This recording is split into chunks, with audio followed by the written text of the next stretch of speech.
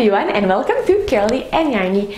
I am Milena and in today's video I will be warping for kitchen towels, and this time I will be doubling the yarn with a technique I haven't shown you on this channel yet, so let's start this.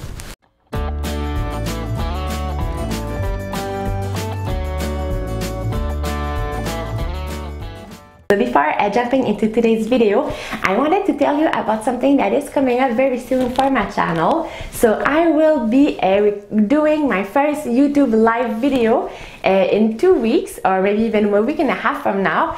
So there's something that I've been meaning to do for a while, and I finally set myself on a date. So that will be on February 12th, so this is a Saturday, and this will happen at 2 p.m. Eastern Standard Time, so the same time zone as in Montreal and New York. At first I wanted to do it on the 13th, but my boyfriend told me it's Super Bowl and I don't think I can compete with Super Bowl, so it's gonna be on Saturday the 12th. So it is very close to Valentine's Day, so this could also be our Valentine's Day date together.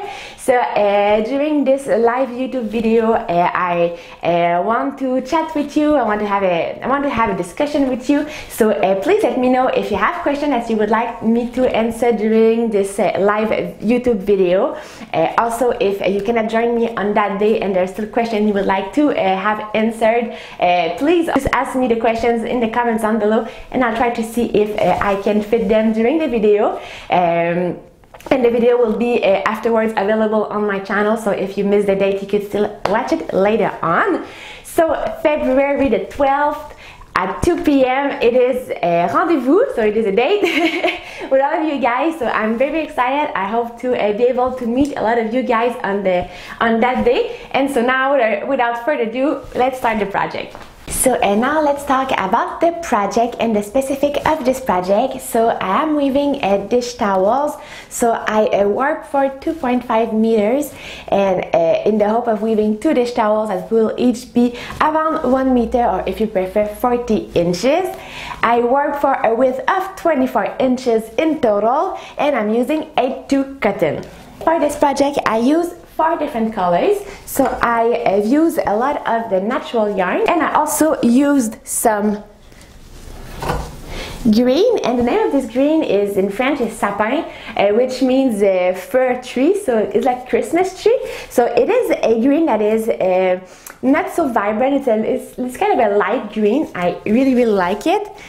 I have also used some purple, and the name of this one is Plum, and I have used some Teal, and so those are the 4 colors I used for the towel. So let's talk a little bit about how I came up with the idea for this pattern. So at first I really wanted to show you this technique, and I thought I would be doing it with only 2 colors. So I thought I would use Naturel and Plum, but when I went into my stash and grabbed the Plum, my hands just reached those 2 other colors, and I was like, wow, those just looks amazing together. So I decided to change my plan and actually use all of those colors in my towel. So I don't have any preference for any of those colors, so I've decided to divide my towel into 3 sections. So each section will have one of the color, and of course each section will have some Naturel. I am also using my 10 dpi heddle, but just note that this pattern would also be possible if you wanted to use a 12.5 dpi heddle, and the same technique that I'm going to show you for the warping would apply as well.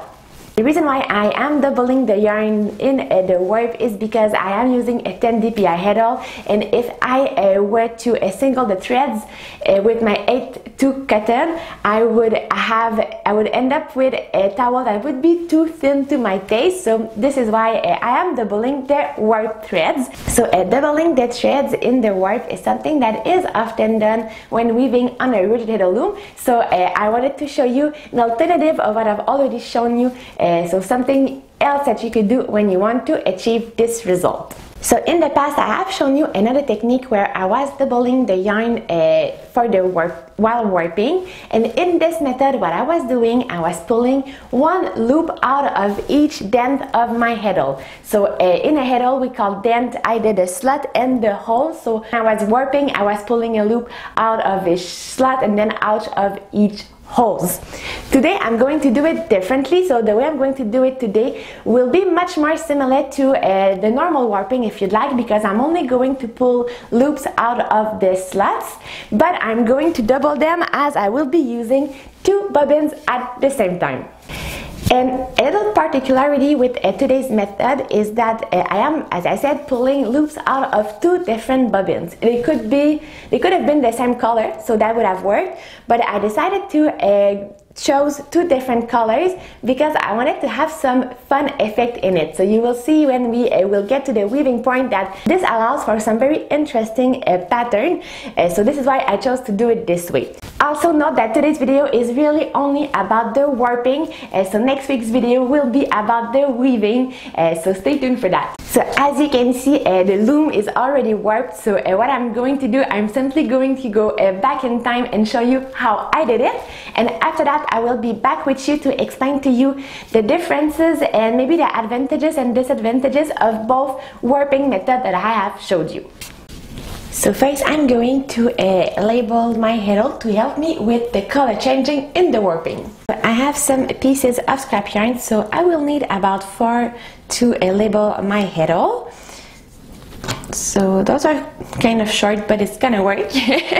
So what I do, I have my measuring tape here, so I try to measure 24 inches and I want to center it with my heddle as much as possible. So here I have if I divide 24 by 2, it means 12, so 12 should be the middle of the towel, and this is pretty much the middle of the heddle, I think. So here I have an Ashford loom, so I have an Ashford heddle, so they say Ashford, and when you have a little point, I believe this is very close to the middle, so I try to get those 2 in line.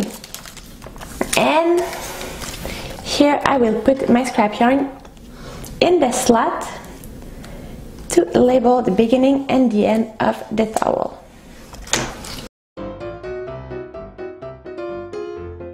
One, and here 24, so I will put in the second scrap yarn.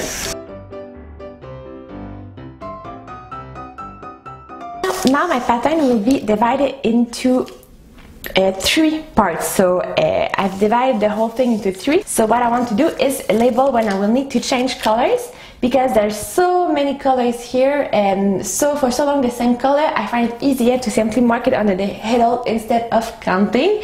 And if I make a mistake and it's one more, one less, it doesn't really show when it's on this kind of project, I feel like.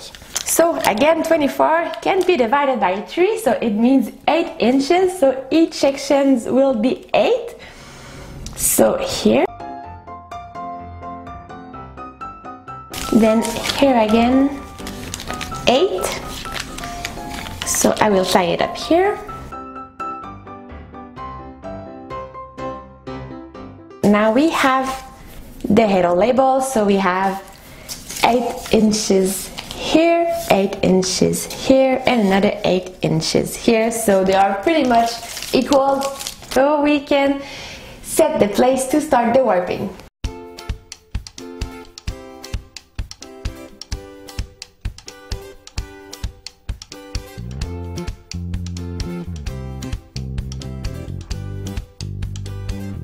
We are going to start with the green and the natural, so I'm putting them close by each other, and the first thing I'm going to do is tie both yarn to my back apron.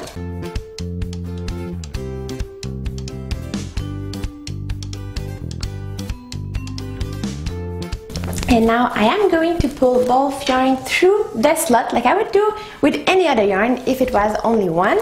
So I know that my first slot is here according to the scrap yarn I put to label it. So now I have a loop, and this loop is made of the 2 yarn, and I just pull it and I'm gonna go put it on my ladder. So yay, 1 loop done! So now I'm going to grab the yarn like I would do normally. So now I need to go under the apron and I go through the next slot.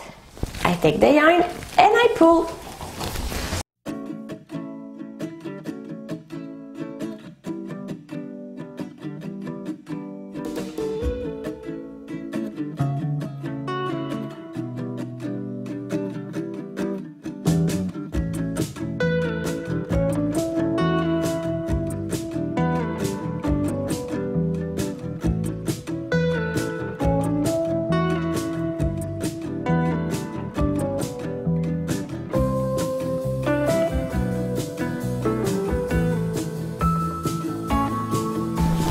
Alright, so now I have done a whole section of natural and green, so the next section will be made with the purple, which is named Plum. So I will need to change colors, so I'm going to cut the green yarn and attach it, but I'm going to keep the natural yarn because this is the yarn that I'm using all the way through the towel. So this one stays here, this one's getting cut. Chop chop. I make a little knot.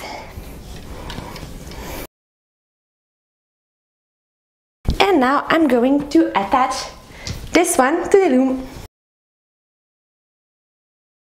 So now the purple is attached, and I just need to grab on the natural and make sure that it follows its original path. So otherwise, I sometimes have just a reflex to take this yarn, take this one and go. But if I were to do that, the natural yarn would have not gone around the apron, so it would have not been securely attached.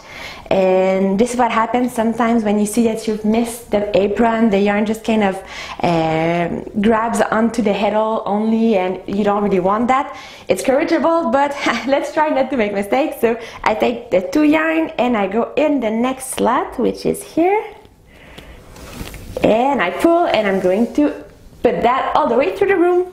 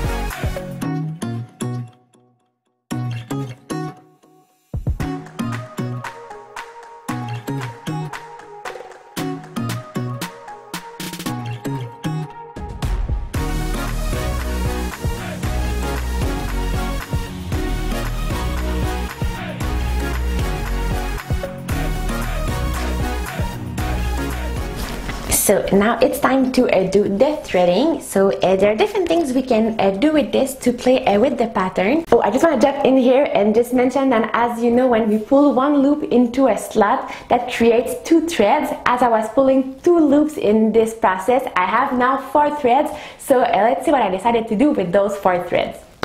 So I want to keep it quite simple today. So what I'm going to do, I'm going to leave the natural yarn in the slot and put the 2 threads of color in the holes, and I'm going to do this all the way through the heddle. I could have done a lot of things, as I said, so I could have mixed things up and put 1 natural and 1 color in the slot and 1 color and 1 natural in the holes. I could have did a color in the holes for 1 inch, then color in the slots for 1 inch, and so on, and change that. So there's many things that could be done, but today we're gonna keep this simple.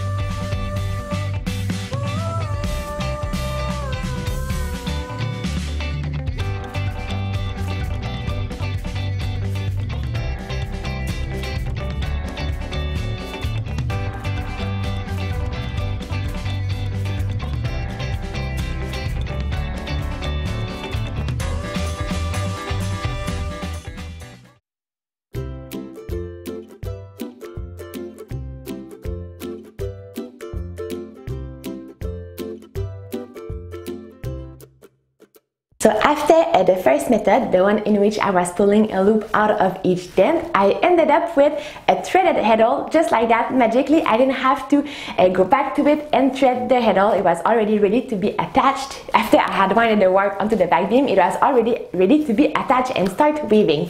With today's method, it did not happen this way since I was simply pulling the yarn out of the slot. I did have to do the threading. So I think it comes down to what you prefer or hate the most doing while warping.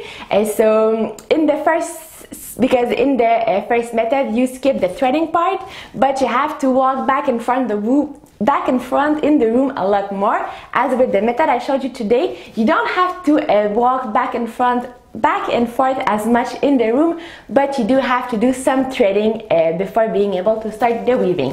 So personally, it depends on the day. There are some days I just feel like exercising, so I feel like walking back and forth the room many times, but there are other days that I'm thinking, well, I'd rather just be seated and do the threading instead for a little longer.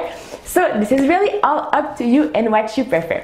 So this is it for today's video. I hope you enjoyed it. So and now we have a loom that is all well warped. So next week I'm going to weave with it, and I'm going to show you all of what this pattern has to offer. So I'm going to have fun with this, have fun with the little stripes, and I hope you'll join me next week to see this. And don't forget to put the 12th of February on your calendar when we will have our live chat discussion together. So see you soon. Bye bye.